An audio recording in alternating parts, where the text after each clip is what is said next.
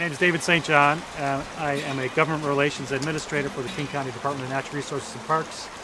I'm Brad Thompson, Fisheries Division Manager for the Washington Fish and Wildlife Office of the U.S. Fish and Wildlife Service in Lacey, Washington. So today we released 75 fry from our emergency supplementation program. And over the course of the next 2 weeks, we're going to release, I think it's 14,500 fry total. In this creek and then 2 other creeks around Lake Sammamish. This is Laughing Jacobs Creek, and we're going to release these fry in Ewright Creek and Lewis Creek as well.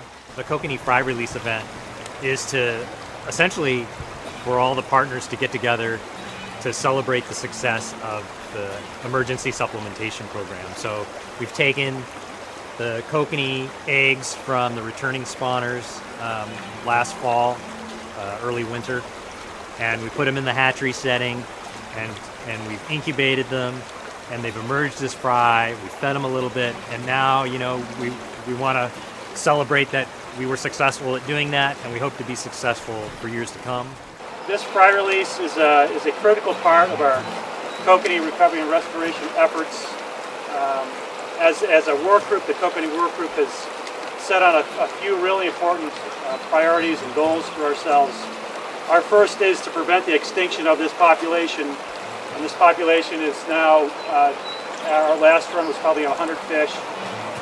So we're at very low numbers, extremely low numbers, and this supplementation program that these fish come from is critical to having a population to recover.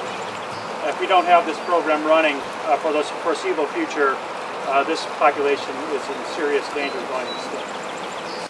Some of the ways that our agency has assisted the partners is providing technical assistance in designing this project.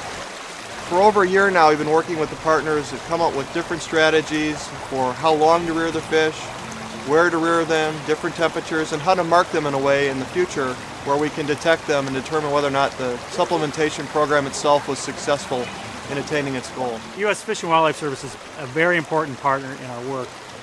We're very happy to have them engaged to the degree that they are.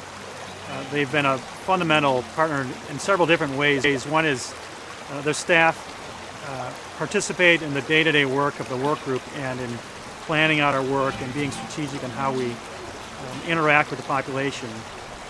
Great technical resource that we really value.